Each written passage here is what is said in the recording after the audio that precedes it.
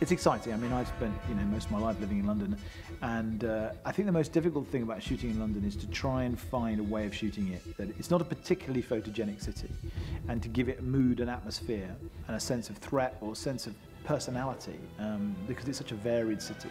That's been a challenge. We were going to shoot in London. We had to see parts of London we hadn't seen before, and also use the iconography. Well, probably more than you would be able to do in most movies, because Bond opens a few doors, so we got the chance to close down Whitehall.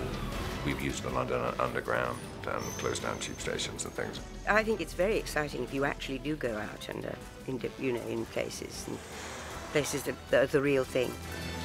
We tend to shoot in the more expected areas, but I hope in unexpected ways and from unexpected angles.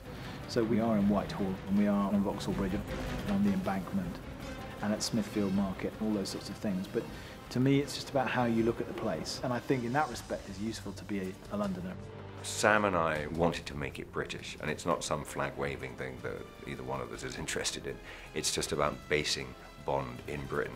And it's very exciting just to get out onto the streets and show London for what it is. We've made it look very beautiful and very dark and sinister at times, but it's Bond's home.